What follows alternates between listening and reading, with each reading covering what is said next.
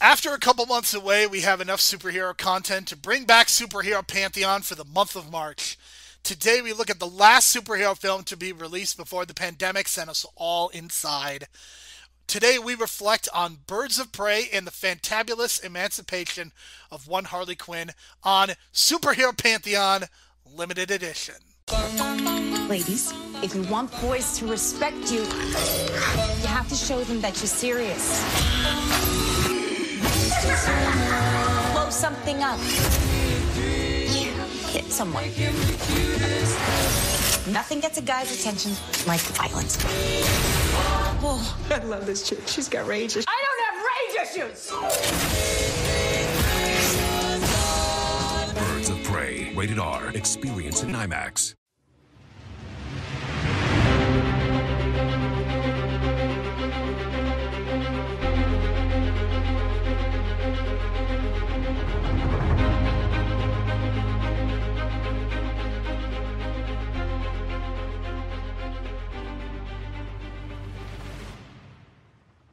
This is the Superhero Pantheon. On this podcast, we take one superhero film a week and decide whether it should be in the Pantheon, the pile of shame, or somewhere in between. My name is Jerome Cuson. You can find me on Twitter at JeromeC1985. You can find additional episodes of this podcast through Apple Podcasts, Stitcher, Spotify, and all of your favorite podcast apps. Through the real world, we strongly encourage you to leave a 4 or 5-star review so as to help people discover the show and the great work that the folks at the real world are doing. If you would like to interact with us or send feedback, you could do so in 2 ways. First, send an email to superheropantheon@gmail.com. Second, find us on Twitter at Hero Pantheon. My co-host for this week and every week will be Brian DeBrain. He can be found on Twitter at Brian DeBrain. Brian, we are amidst Superhero Pantheon Limited Edition. This is a month when we will be discussing a number of 2020 superhero releases, plus WandaVision and the Stan Lee biography. So this is a very important month just to kind of run through this. And what I think is really fascinating is we are going to be reviewing 2 of these movies. They have female directors, so I think that's pretty cool. And Birds of Prey is a movie that I think I was a little bit warmer to upon first viewing, and when we had our conversation last year, we talked about this, and we also talked about the Harley Quinn animated series that is now on HBO Max. But Brian, if I recall, I was a little bit warmer on this movie than I think you were. How do you feel now about this movie upon second viewing? Everything works except the story seems lacking, and I'm looking at it now, and looking back now, and I just feel like hour and 45 minutes, so the script wasn't that long. I don't know, it just feels like there could have been so much more, because leaving this movie the second time, I wanted to show on the trio, like the main Birds of Prey trio. Like, that, to me, like, by the end of the movie, that's the main story that I was focused on the most, even though Harley Quinn's awesome in this movie, because she's just awesome as Harley Quinn, Margot Robbie. It felt like there was 2 movies going on at the same time, and they had to mix both, but I felt like if you would have just done, like, let's say they just split the movies and made 2 separate movies and did the same, like, kept the budget, but split the budget between them, you could have made an awesome Birds of Prey, gritty, down-to-earth Joker-type movie for $10 million and keep it in the DCU and just keep it relevant, because I think them as a trio and a down-and-dirty, gritty crime drama, which they were doing on their part of the movie, works so well. And you wanted more of Huntress by the end of it, because she got so shortchanged that, like, she had a dope origin story, and I mentioned this before too last year. Her origin story is like a dope movie that we never got to see for Huntress, and it still feels like that. So it just leaves me wanting more, despite the fact that I think the script was just kind of lacking because they had to do so much. But I don't think it's necessarily the writer's fault. It's just she was given so much to put in that it kind of ended up jumbled at the beginning. And I don't know, at this point, sometimes everyone wants to be Tarantino and do the whole flashback and tell things out of order and do it like it's cool. But sometimes it just doesn't fit the movie, and I felt like this movie would have just been better, start to finish, instead of like doing the flashback as to why Harley breaks into the jail cell anyway, and then they do that 20-minute flashback. So I think if they just kept it in order, it would have been better. But overall, I think this is a very enjoyable movie. One of the higher rated DCU movies, and very much enjoyable. It deserves a lot more viewing, I think. It's just kind of like they mismarketed it a little bit, and I think they could have just dropped the R rating altogether and just if you're going to do Harley Quinn, make it PG-13, because I think the core audience obviously is that 13-year-old tweener audience. So they kind of missed the boat on that. But other than that, it's a very enjoyable movie. Yeah, I really like this movie a lot, and I think it's unfortunate that it did have the R rating. I am in total agreement with you. I am almost over the fact that you're even trying to do R-rated superhero movies unless it's for a very specific reason. Like, I think there is space for R-rated superhero content, like The Boys, for instance, or The Old Guard. Like, I get why those movies are R-rated, because you are trying to reach a more adult audience. But I think when you're talking the universe of Batman and you're talking about the universe of Marvel, with the exception of Deadpool, I think not making those movies PG-13 is a major, major mistake. And I think that's the thing that I was thinking about, even as I was watching this movie as well, is that I don't think you have to go too far before you eliminate the R rating. I just think you have to take out some of the swear words, and pretty much you're good to go with this being a PG-13 movie. Let's get into some of the notes, because there's a lot of information out there about this film. So there's a point when Harley adopts a hyena in this movie, and in Batman the Animated Series and in the comics, she kept two hyenas named Bud and Lou, and they were named after comic duo Bud Abbott and Lou Costello. Originally, there was supposed to be a trained hyena for Harley's pet.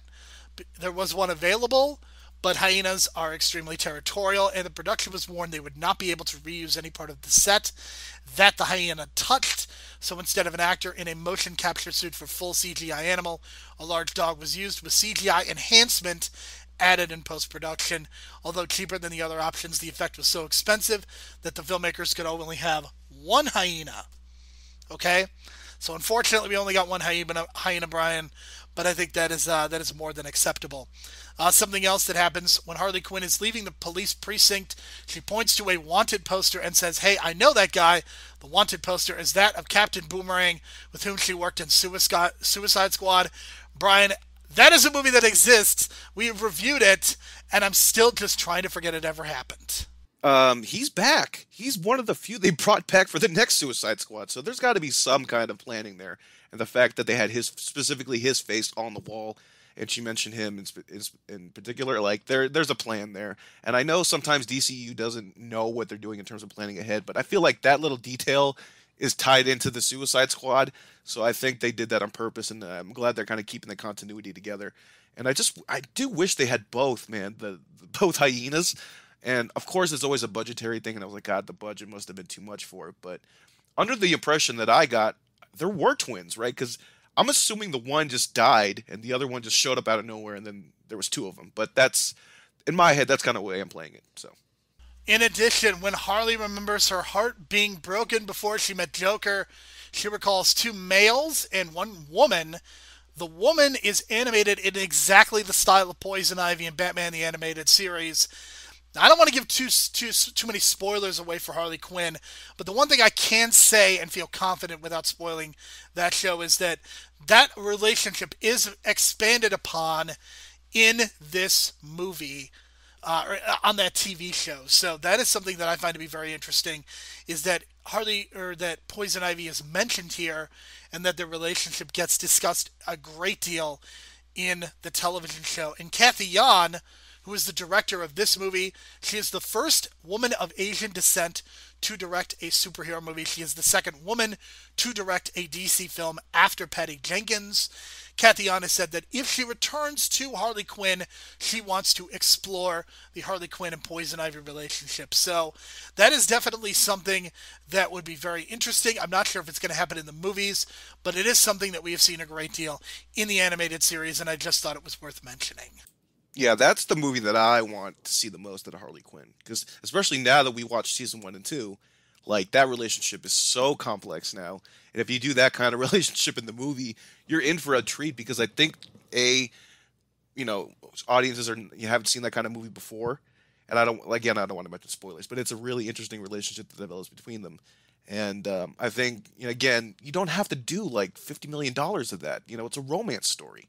So I'm glad that, like, there's talk of doing that, because I think you can scale that down and just do like 20 million and do maybe a few explosions here and there. But I think that's a movie that can work. And I think that's what she wanted to do a little bit, but she kind of got thrown in with the Birds of Prey stuff, so they kind of had to mix that in. But excuse me, again, I felt like there was two movies going on, but I was enjoying one movie way more than the other. But this is definitely the Harley Quinn movie that I want to see now. I don't want to see the Joker stuff. We're way past that at this point. We didn't even need the Joker in this movie.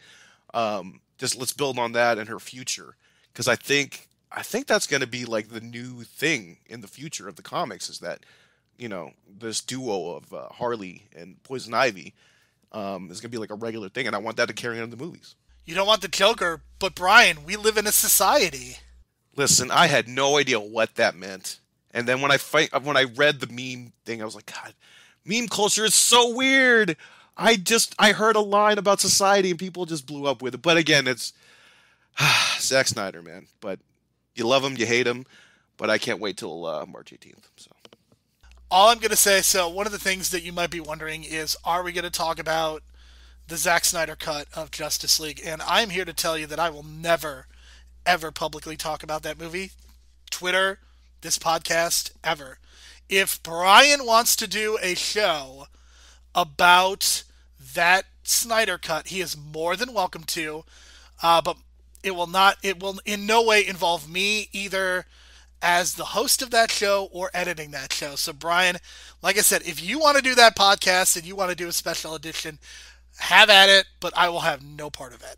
Oh, I've been thinking about it, believe me. And I don't even think I want to host, because I just have all these like thoughts about it. So many thoughts about it for the last couple of years, but we'll see. I know this is a little off topic, but 4 hours is a lot. That's a lot of notes. There's a lot of background, but I just find it so fascinating, and the tale of it all, and the whole Joss Whedon thing tying into it at the end just makes a hell of a story, man. It does. It really does. And I think 5 years from now, you'll watch the documentary about the making of the Snyder Cut, but not actually watch the Snyder Cut. I will watch the shit out of the documentary. I will read the shit out of the oral history, because part of what is so amusing is the idea that Zack Snyder grifted Warner Brothers out of $70 million. And regardless of my feelings on Zack Snyder, that is tremendously entertaining. But let's get back to this movie and talk about Margot Robbie. She pitched the idea of Birds of Prey to both DC and Warner Brothers as a female-led superhero action movie, and they agreed with her vision. Margot Robbie is going to be one of the most important people in Hollywood over the course of the next 10 to 15 years, because not only is she performing in these roles, but she is also a producer. She has her own production company, which is called Lucky Chap. And one of the things that Lucky Chap is doing is that they are actually running like schools and workshops for female screenwriters. So you are going to see a lot from this production studio. And it just makes sense that this is one of their early projects, because it is a franchise and it's a way to get some early money. And undoubtedly, Margot Robbie is going to be playing this character in other films as well. This apparently was supposed to be the second movie of the quote-unquote Harley Quinn trilogy. She, of course, was in 2016 Suicide Squad. There are rumors, the possibility of a Gotham City Sirens. Who knows if that is going to happen, but she is slated to return in this role. In fact, if you watch the sizzle reel of HBO Max for all of the movies that are being released day and date on the streaming service, as well as in theaters, the shot that they use from Suicide Squad is of Margot Robbie as Harley Quinn. So that is tremendously exciting as well, just to see what the hell that movie is going to be about. I have a feeling there's going to be a lot of random death in that movie of some, maybe even some prominent characters. Probably not Harley Quinn, though. See, that's the thing with team-up movies. Like, James Gunn gets it down right, I think. Like, he builds up the team, and then if he knows there's too many people, why even, like, make connections? Just make up a joke out of it, you know? And I think that's what we're going to get with, like, all 20 people that are cast for the Suicide Squad that were not even in the first Suicide Squad. So, it's going to be fun. I think he gets the concept of, well, you can't get to know everyone, so let's just kind of, like, knock them off one by one in funny ways, kind of like the way Deadpool did in Deadpool 2.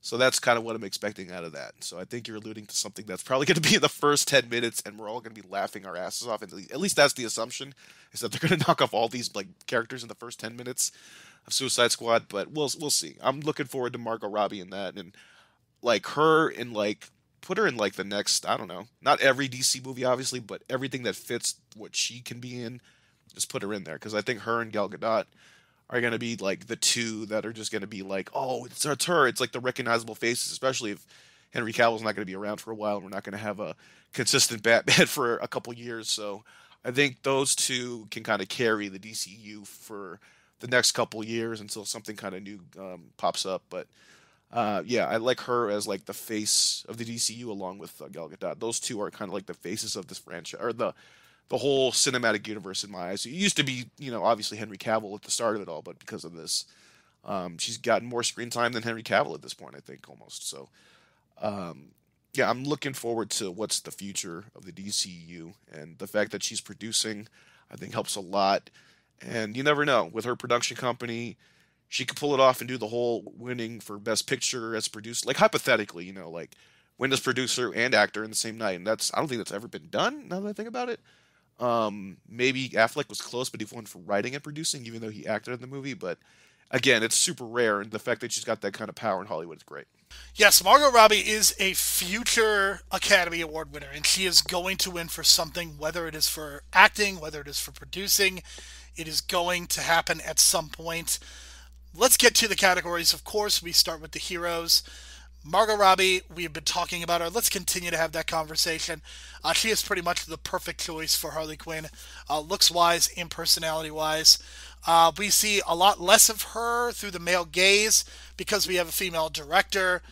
Just the way that David Ayer directed her in Suicide Squad, just a lot of tight outfits, and it was pretty repulsive at times. But in this specific situation, I think it worked out so well. And two specific moments that I think about with this movie that I don't want to say the word iconic because I think that word gets overused, but I think two of the most important moments from this movie, the egg sandwich scene, because they emotionally invest you in a goddamn sandwich, and the moment where where she exchanged hair ties with Journey Smollett's character. That is a big moment from this movie, and I think that there are some issues that we'll talk about with the story itself, but Margot Robbie as Harley Quinn, I think, is pretty much perfect. Yeah, she's doing a great job. She does a much better job here than Suicide Squad for sure. Much more introspective and much more deeper in her thoughts, and we get to know her a lot better, way better. So I thought they did a great job with that. I love those little moments you talked about as well with the egg sandwich thing. I thought that was funny as hell, and there's a payoff to it at the end. She gets the egg sandwich at the end, so there you go. That's little details, man. Don't just throw random stuff in there and then have no payoff at the sandwich at the end. Give us the sandwich at the end. That's it's a metaphor, people. So yeah, I like the way that came full circle, and she does a lot of great job with the scenes she has. I just felt like you take her out of the movie, I think it'd be this like a different kind of movie, and you could still have the same kind of plot with Black Mask and everything, but. I don't know. She still did a great job, but I just felt like she was in a different movie at points because when it's all about her, that's like almost a totally different narrative than what's going on with Black Mask. So it's kind of like again they kind of forced things together, but she did a hell of a job putting it all together and kind of like being the lead role, even though like. I wanted more of the other characters, but she's top bill, so that's the deal. I think it's really unfortunate because this movie does not get made without Margot Robbie as Harley Quinn. But what I think makes that so unfortunate is that I think the movie itself would almost be better with her either in a supporting role or with her just not being in the movie, period. Because what unfortunately happens is that we have three really compelling characters and three great performances by great performers, but all of them are kind of underbaked, and we don't really get a lot of development with any of them, not to mention that you have these villains that we also have to talk about as well. And what makes that so unfortunate is that you have Rosie Perez, who is not somebody who has been in a lot of big movies over the last few years because of the incidents of male harassment, and unfortunately Rosie Perez seemed to be a victim of that and almost lose her career because of it. But I am really glad that 2020 was a resurgence for her, the fact that she was in this movie, and the fact that she was also in the highly acclaimed Flight Attendant, the first season at least. And I think Rosie Perez is great here as Montoya. unfortunately underdeveloped. But I love the fact that she is both an alcoholic, but also somebody that we can sympathize with.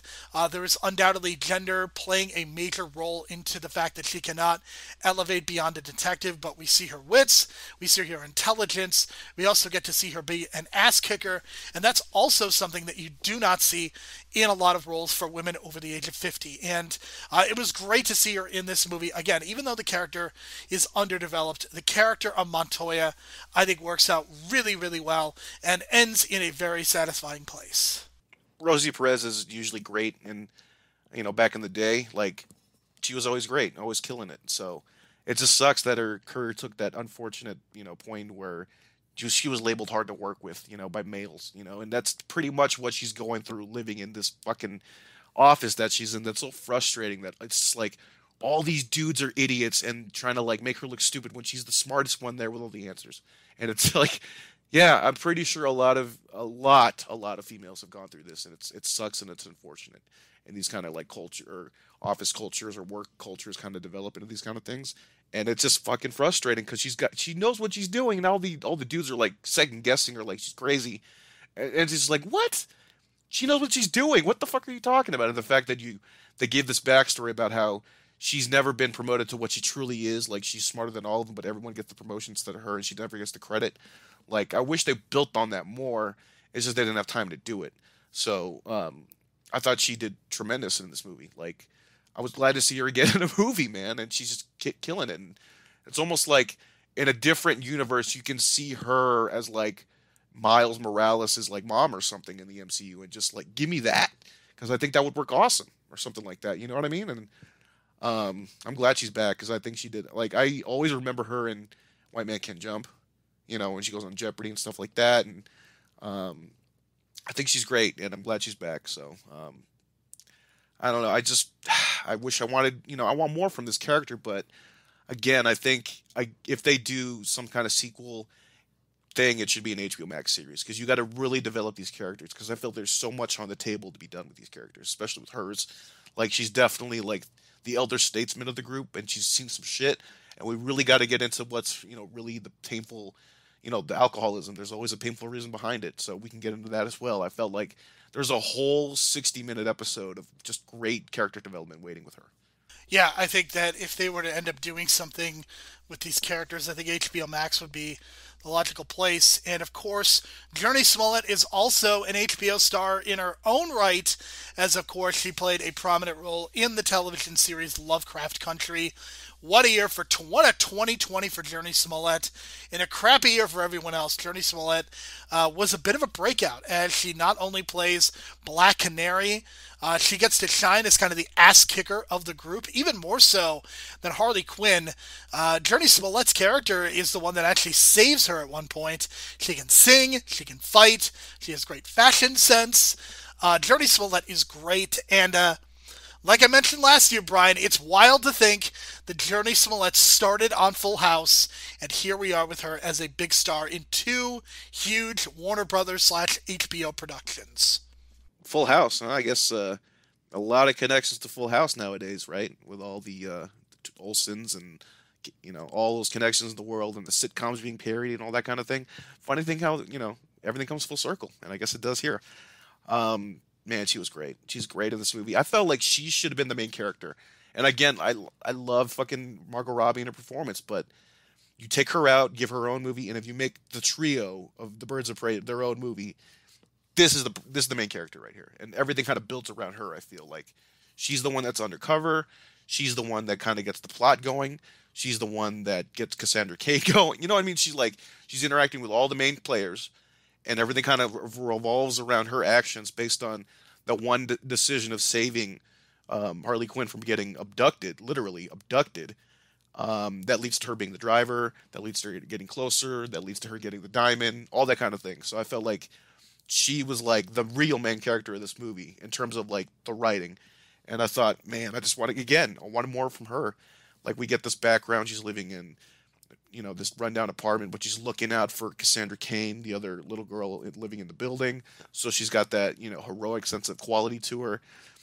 And the other thing too is like, she has superpowers, but she didn't use her superpowers until the end. It felt like it really there were some really cool sequences that we could have had, but they just didn't do it because they gave all the cool sequences to Harley Quinn, and that's unfortunate because like she annihilated almost the whole army outside with one shot, one literal breath, and I felt like they could have done so much more in terms of the action with her too, but they wanted Margot Robbie in that role kicking ass instead of her, but she did get to kick ass, but I don't think they wanted her to overshine.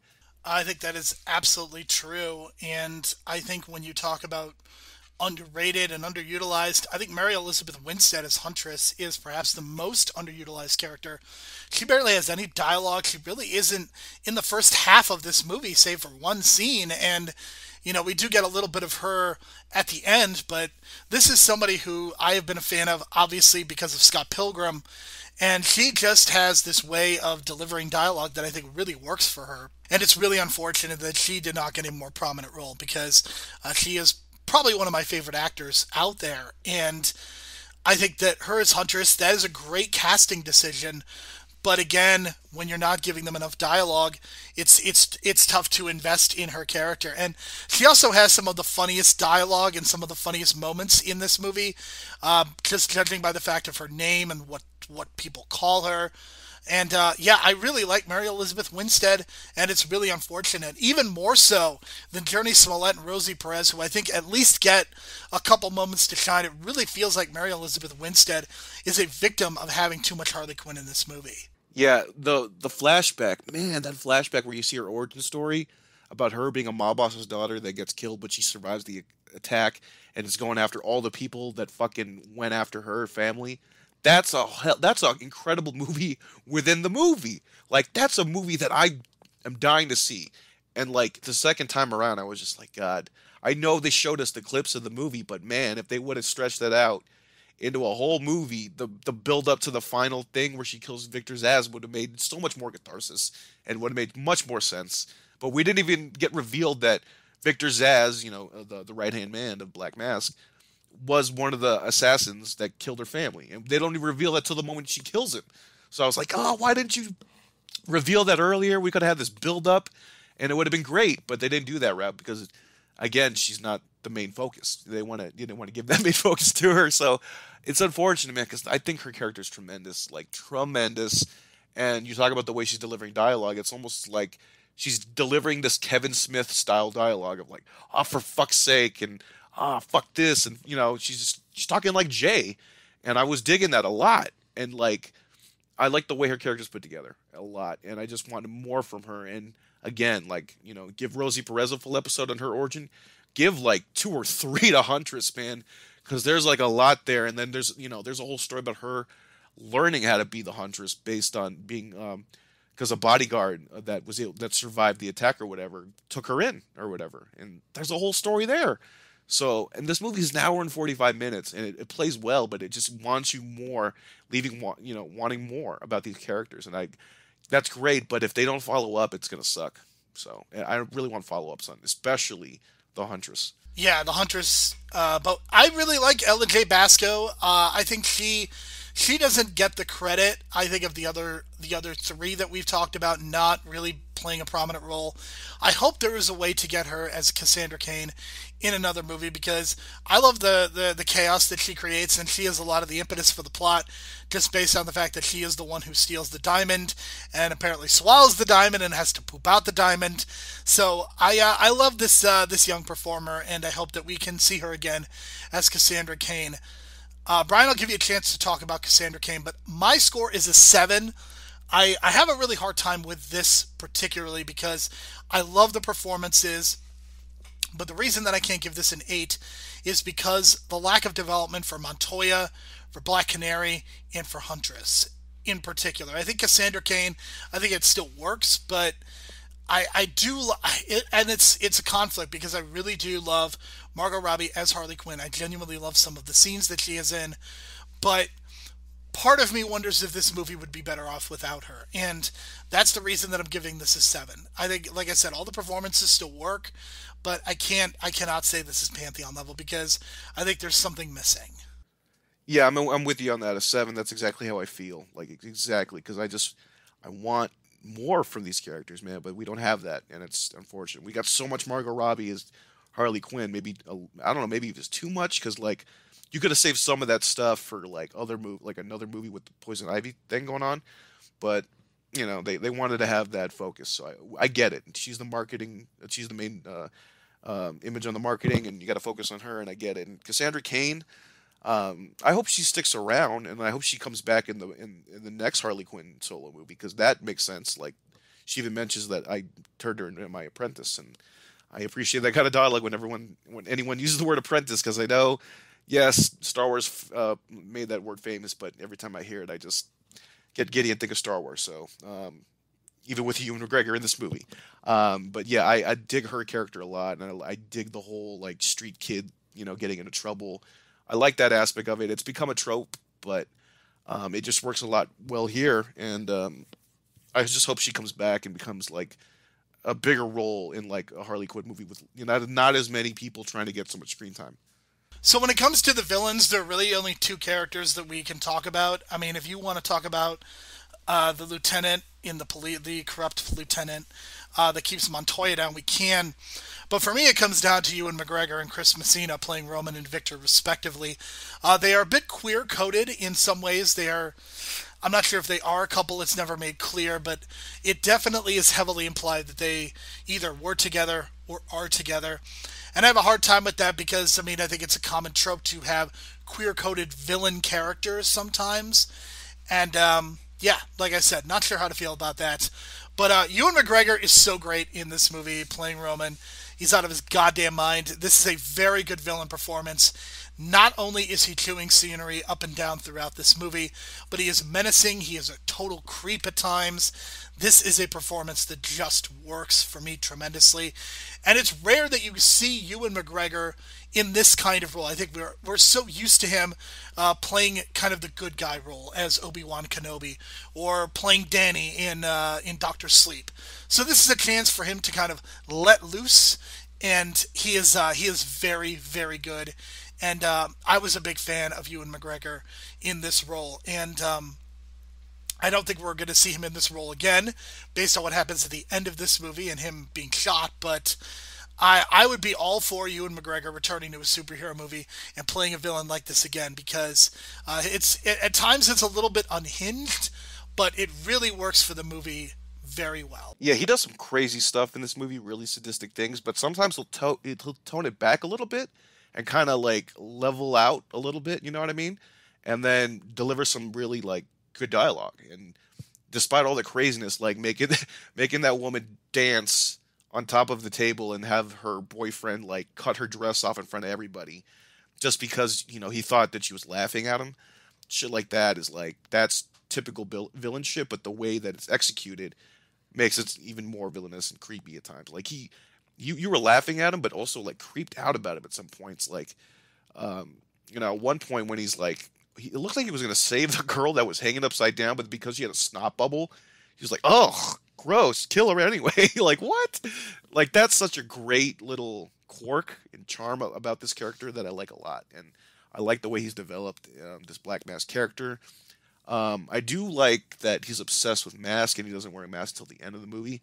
And that's very deliberate, and I like that. And I don't know if he probably should have worn the mask earlier in the movie, but because at first it was like, what's this obsession with masks? He never wears a mask up until the end. So it made sense at the end. But I don't know if it was like a timing thing or they just didn't, wardrobe department really didn't need it or whatever. But he does have the masks all along his penthouse, all along the walls and stuff.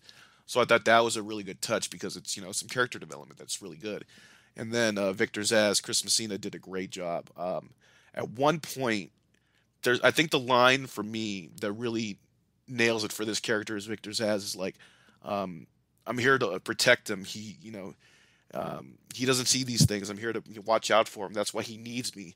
And just that one line really justified Victor Zsasz as a character for this movie. Like, he's looking out for his lover, his boss, whatever you want to call it, but at least he's got a motivation. He's not just some henchman on the side, right? That gets no, time or build up. And they gave Victor Zsasz time. He's a character from the comics, so I'm glad they gave him some something to work with. And it wasn't just cliche. It wasn't just, corny dialogue. He did a really good job at being a psycho. And then at one point when he fucking gives the tranquilizer to Harley Quinn, like, oh my God, what is going to happen? And like, just the look in his eyes and the way he's got the scars and everything, he does a really good job being creepy. And I thought he did a great job being a really menacing kind of feel to it. Even when he's just, talking normally, like there's a sense of like he can do anything at any time. So I thought he did a great job as Victor's ass. So, yeah, I guess there's a lot of assholes in the police department. They're heels, they're assholes, but are they the overall villain? No. Do they take credit for Rosie Perez's victory in the case? Yes. So yeah, I'm not going to include them in the score, but overall, I'm going to give it a 7 out of 10. I think the writing was good, but if you had stronger writing for the characters, it would have been maybe 8 or 9 even. But it's just, Hugh McGregor's just having so much fun in this, and it's, you can tell it's like a breath of fresh air for him. I mean, if the heroes are going to be underdeveloped, then the villains are going to get almost no development, and that's kind of what happens here. We know that Roman is obsessed with masks and kind of facial things, but I think part of the issue, and this is something that superhero movies just have not been able to crack, is they are so obsessed with the idea that you need to see the actual actors that you are so hesitant to put them in masks. I think that's been true. That is not only a Marvel problem, but that is also a DC problem as well. Because think about how many times Spider-Man takes his mask off. All 3 versions take their mask off so frequently, and it really annoys me. So that is something that I hope that we can figure out at some point and just put somebody in a mask for the entirety of the movie and actually have it make sense. So yeah, that's kind of how I feel. I think the reason the villains work is because of the performances. Just like with the heroes, there really isn't a lot of motivation beyond twirly mustache type things. So I'm also going with a 7 for this. And that's really all I have to say, because again, there really are not a lot of villains. When it comes to the story, this is a story that is told out of order. We have an unreliable narrator in the form of Harley Quinn. The structure is kind of a mess at times, but I think part of that is by design. We get a lot of the focus being on Harley and the MacGuffin of the movie, which is the diamond. There's some great action scenes, though. One of the things that Cathy Yan did is to bring the fight coordinators of the John Wick movies onto this movie, and it makes a huge difference because there are 2 really great action scenes, I would argue. The first one being Harley in the police station, where she uses glitter and various colorful things to shoot the cops and does not... They make it less dark by not having her just out and out kill the police, but still damaging and wounding them to the point where they will not be a factor for the rest of the movie. So it's great to just see her shooting around and glitters everywhere, and there are all these colors. It's really great. And the third action scene with all of the women fighting together. You've got Huntress, Black Canary, Harley Quinn, and Montoya all fighting together and fighting mostly men. I think that's by design, and protecting Cassandra Cain. Also leads to the great moment with the hair tie. I feel like that moment, there's this moment in Endgame that's pretty famous now with all the women coming together. And the more that I get away from that moment in the theater, the more that I absolutely hate it. This feels so much more earned because there's at least a little bit more of a relationship. It is also not a quote-unquote girl power moment, that it doesn't feel as forced, and I think it works out well. From a story standpoint, this could have been and should have been PG-13. I think they could have very easily toned the language down particularly and ended up with a PG-13 movie, and I think this would have been a lot better. Yeah, the dialogue is just...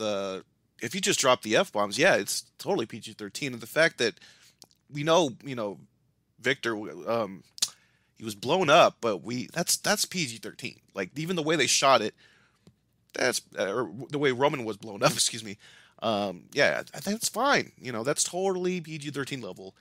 It's just the F-bombs, for some reason, that they had to insist upon it, and that kind of hurts the box office a little bit. But overall, the story, I feel like there's 2 movies going on. One about Harley and then one about the Birds of Prey. And both are good. It's just you want more by the end of it. It feels like a Birds of Prey than you do of Harley. But again, the whole out of sequence thing, I wasn't feeling it. Usually I love stuff like that in movies. It's out of order and then it makes sense when you put it together halfway through. But in this case, I felt it didn't need it. It just was there. And some of the internal dialogue stuff with Harley, like when she's getting beat up and all of a sudden we see her do this Marilyn Monroe-esque dance. I thought that was kind of off. Like it didn't really fit the movie of like, why do we need that? But again, they were just kind of doing some artsy stuff, and I get it. The third act builds up well. Like usually we criticize third acts on the superhero pantheon, but in this case, the third act I thought built up well with the whole army thing, the standoff, gunslinger kind of moment kind of thing, but with the girls and just them beating up everybody. And yeah, it was all dudes. Like every single dude in this movie was a horrible piece of shit. I can almost confidently say that, except maybe the guy who made the sandwich. He wasn't a horrible piece of shit. But I would say 99% of the males in this movie are pieces of shit. And that's by design, because there are a lot of shitty human males out there. And I agree. And I'm used to seeing some of these kind of people in my workspace. Some of these guests at the hotel, man. Jesus Christ. But yeah, I get it. And that's by design, and it's very well designed. And I like that aspect of it, because it just makes it seem like, all the dudes are just out to, just manipulate all these women, and they're just not going to take it anymore. So good for them. But again, like the whole out of sequence thing really throws me off. They could have just done like from the start, chronologically, and the only flashbacks you do are the Huntress reveal. And that's all you really need to do.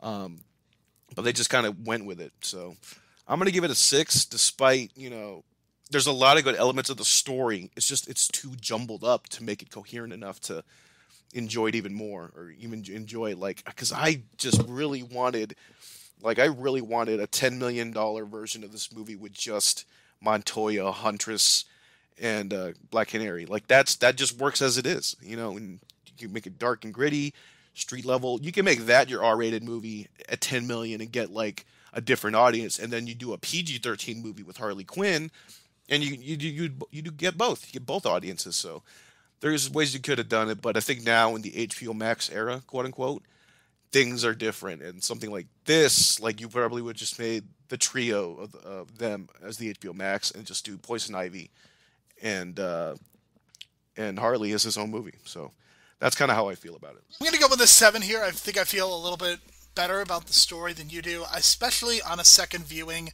I think the story comes together a little bit better. I do like the 1 hour and 45-minute runtime, because I think superhero movies have gotten seemingly longer and longer, and now they're pushing 2.5 hours, and the Snyder Cut's going to be 4 hours, and it's getting ridiculous. I like the fact that this is kind of 1 hour and 45 minutes, even with all the flaws that come with it being 1 hour and 45 minutes.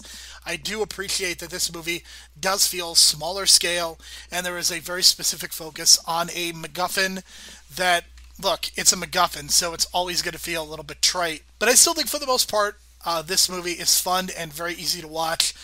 In a way, I think it almost plays better on streaming, even versus the movie theater. I'm very curious to know how this movie is doing on HBO Max, because I could see a world where, with no restrictions and the R rating and whatnot, and people just being able to watch it, and maybe people that are not 17 being able to sit down and watch this movie either with their parents or sneaking away and watching this on their parents' HBO account. I would be so curious to see how this movie did, because I think this is a crowd pleaser, and especially that third act with them all fighting together. I could definitely see this being not a cult movie, but definitely a movie that grows in popularity. Yeah, I see that a lot too. Hopefully it's a good starting point, because there's a lot of good things that can come from this. It's just, I hope they don't just abandon these characters, because I think that would be a shame. But yeah, I mean, I think that part of the issue is that DC does not know what they're, like, we're still talking about the fact that DC does not know what they're doing, and I think we really need a Flashpoint movie to just clean up some of this. Hopefully, but we'll see about that, because the writer for this movie, she got hired to do Flashpoint, so you never know. Yeah, and I think that's a good thing too, and we're going to get Michael Keaton as Batman again, and I'm probably going to die of joy. You know what? I probably should say that. I probably should not call it Flashpoint, because that's not the official title. I don't want people to get confused. It's The Flash at this point. There's no official confirmation that they're doing Flashpoint, just for the record. I mean, but Batman, Michael Keaton, and Ben Affleck are supposed to be in it, so basically it is Flashpoint. I don't want to get ahead of myself, because something could happen. I don't want to jinx it, man. Let's just hope Michael Keaton does actually film the scenes, because if he doesn't film the scenes and it doesn't happen, then it's just, what's the point? I don't want to jinx it. Then it's New Mutants all over again. Does it really exist? Did it really happen? Oh, I was in the car for 90 minutes. It did happen. All right, let's talk about the technical aspects of this movie. I think this is the strongest part, quite frankly. I think this is a very colorful, slick editing. I love the use of animation at the beginning. I love the fact that there is a minimal amount of CGI. I think that might be one of my favorite parts of this, is that everything feels so much more tangible and real. The explosions look like they are happening. The action sequences, it looks like they're actually fighting, and it's not like digital stunt people.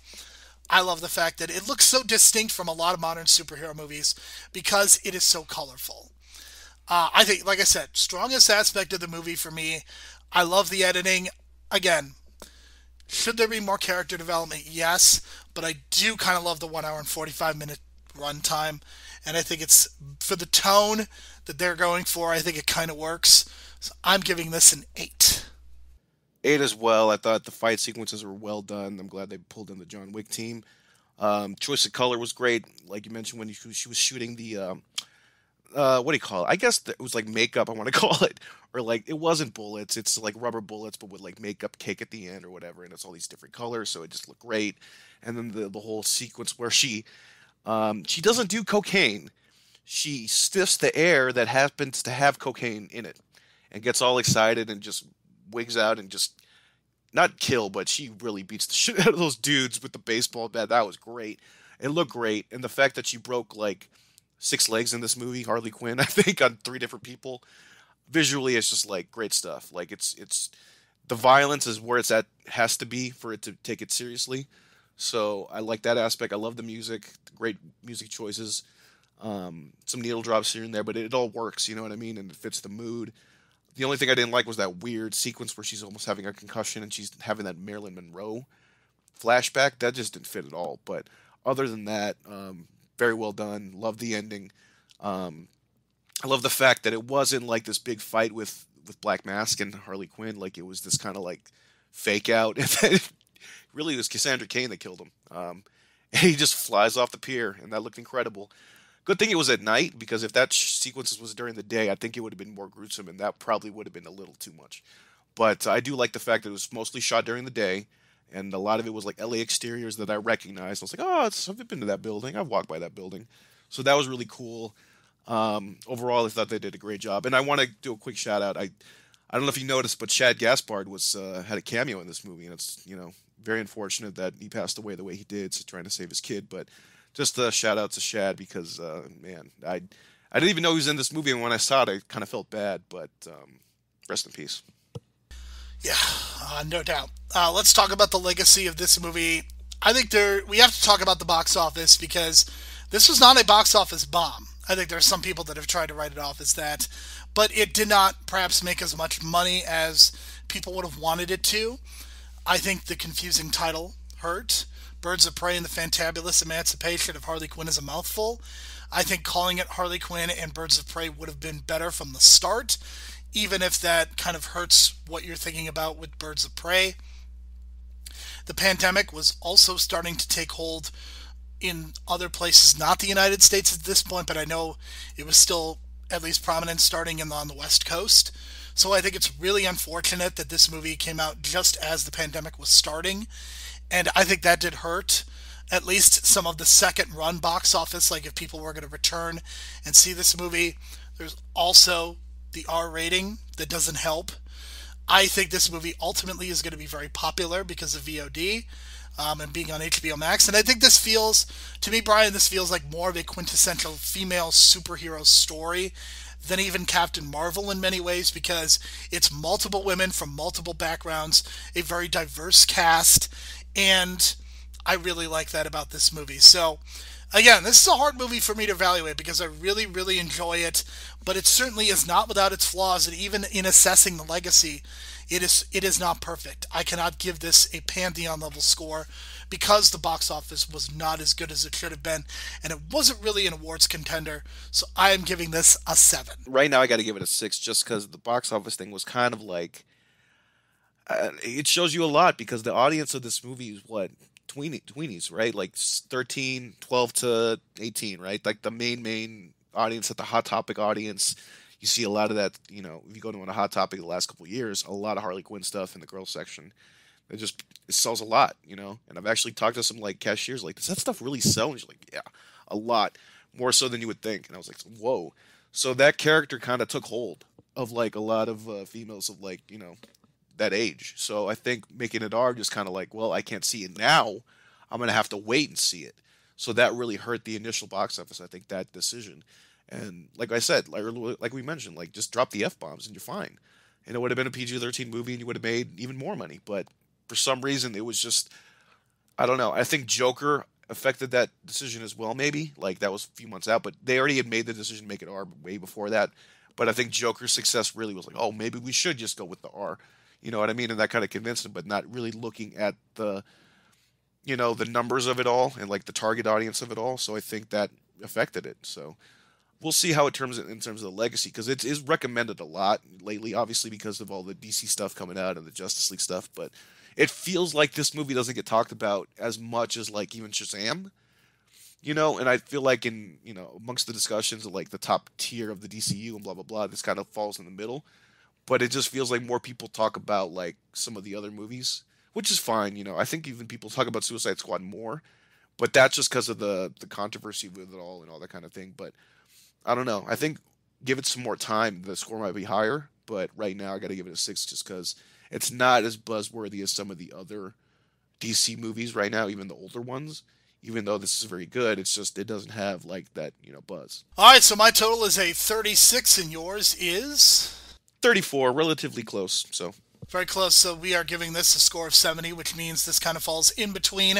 Not the pile of shame, not quite in our pantheon of movies, but I still think it's a very good one, and it'll be very interesting if we were to come back in a few years and assess the legacy of this movie. I think we may have different feelings on it, but overall, I think this was still a very pleasurable experience, at least more pleasurable than what we'll be discussing next week.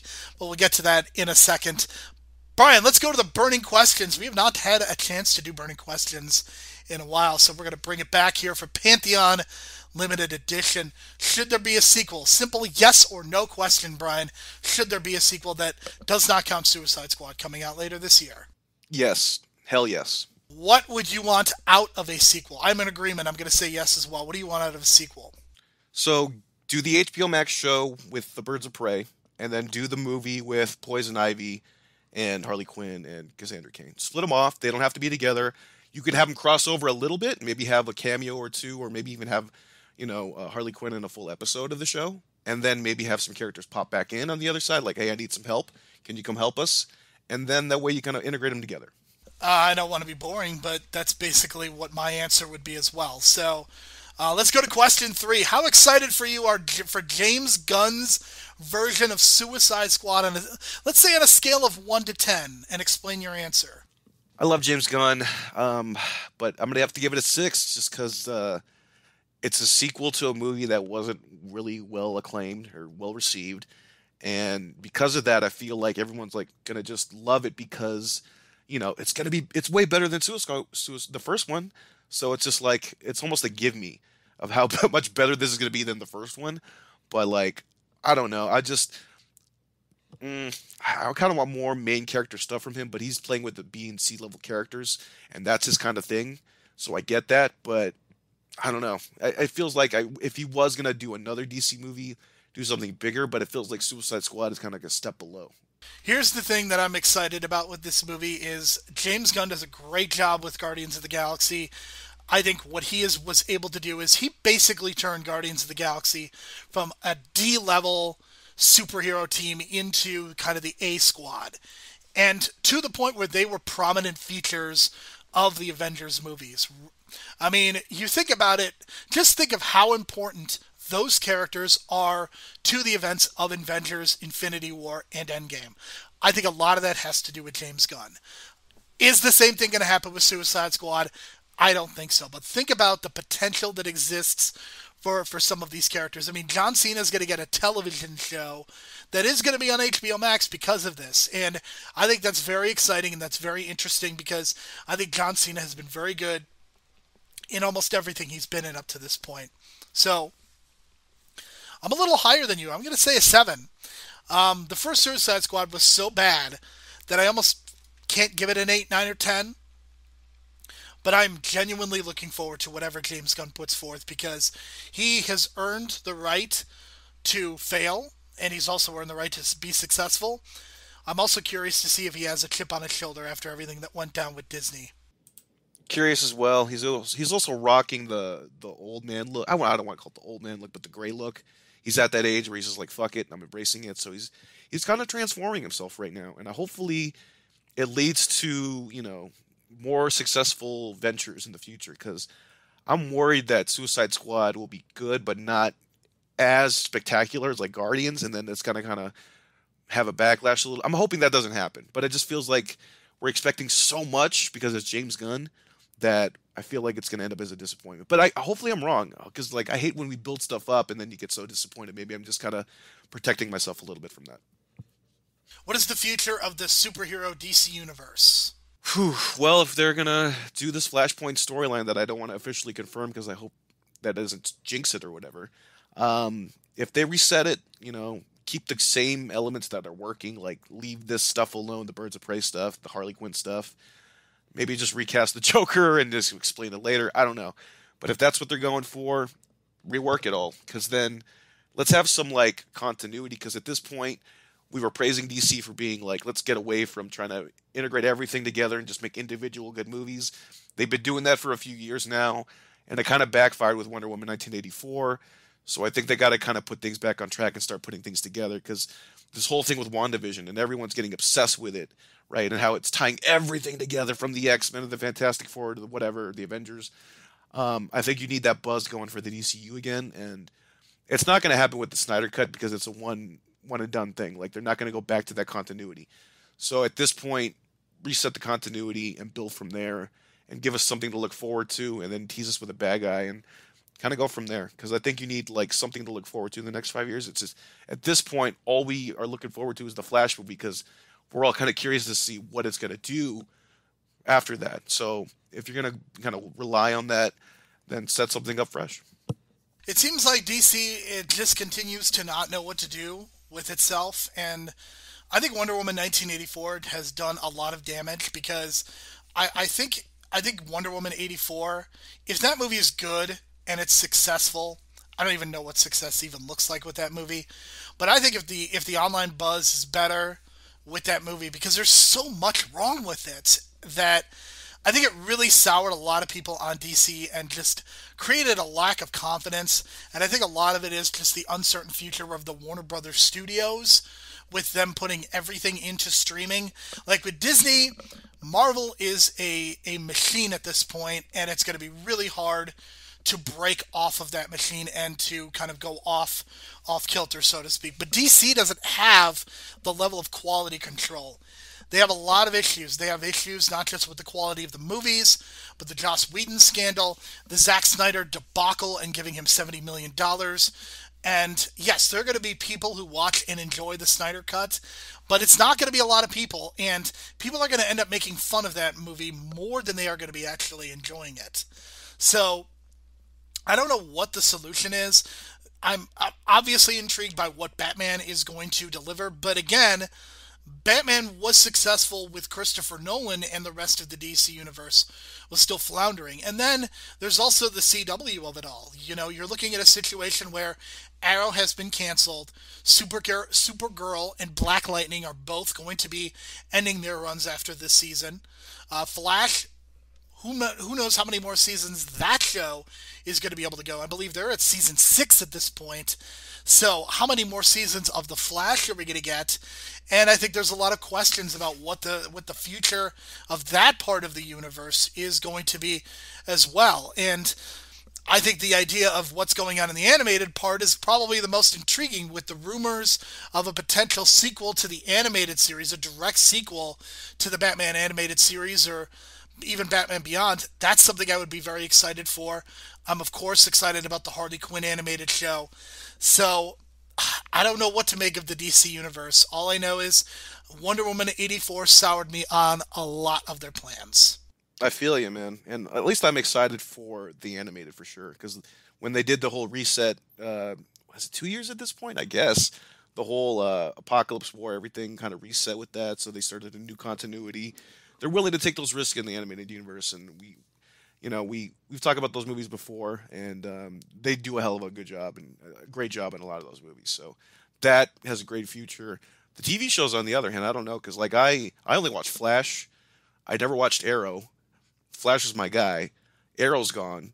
I was gonna watch the Superman series, but now that I see it, that they're doing the whole WandaVision thing where they age the kids like super quick, like what the hell's going on there? So again, with the whole crossover event with the Crisis on Infinite Earths, that screwed things up and changed a lot of things. So all of a sudden, Superman has two grown kids. So there you go. A little weird, but I don't know how I feel about that. But again, I think the DC shows are going to end pretty soon, their continuity, and just start fresh soon because they're running out of ideas. They already did the big crossover and the multiple Earth thing. So I don't know. But I do want to watch Stargirl eventually because that's almost its own continuity. But we'll see if I get to that eventually. But yeah, Harley Quinn, season 3, please. Season 3.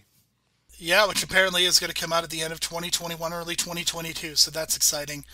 Being animated really is helpful during a pandemic because people can record and animate remotely. Brian, this is a bit of a tease for next week. Are you ready to prove the existence of New Mutants? I think I'd just rather watch people play chess.